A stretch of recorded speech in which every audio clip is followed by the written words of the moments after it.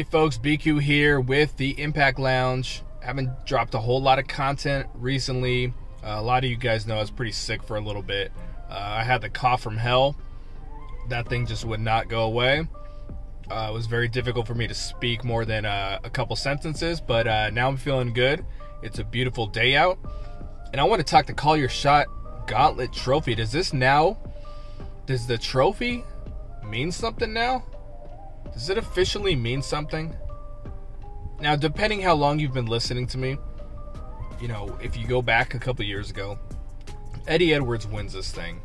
And, you know, I've said this has the opportunity to be, and it's never going to be that, but it has the opportunity to kind of be the Money in the Bank briefcase for Impact. 'Cause I think they've been looking for something like that for a while to cause some, I mean, you know, to bring us some intrigue.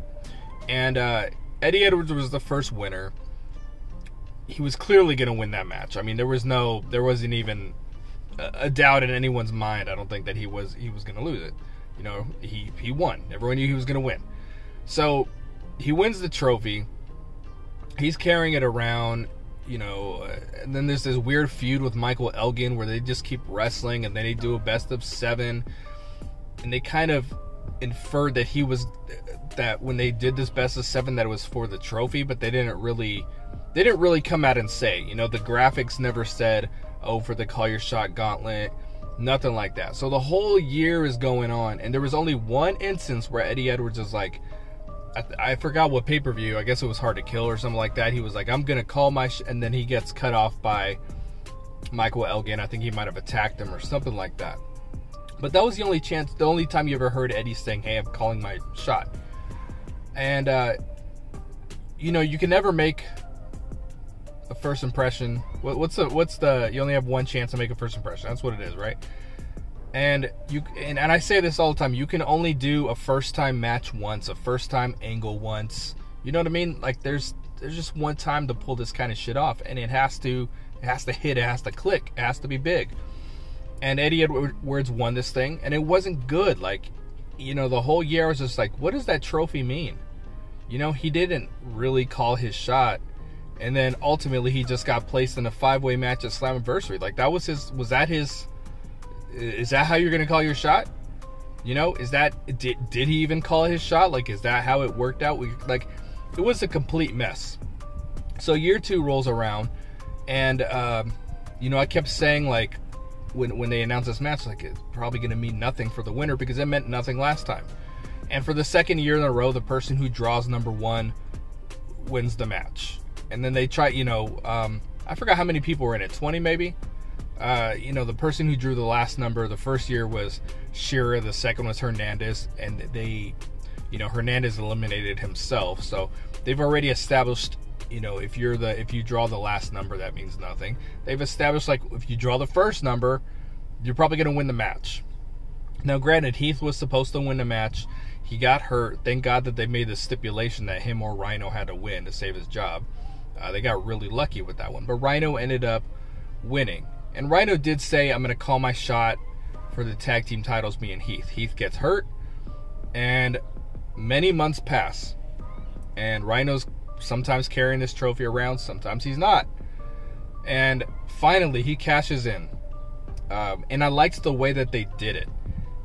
The way, you know, Finjuice had the match. Finjuice looked horrible in this. And you know, I think it was the last match, or the last day in the set of taping, so maybe we're just not going to see Finjuice again. And, you know, they had to drop the titles. The real losers of that were Madman Fulton and Ace Austin. But that's neither here nor there.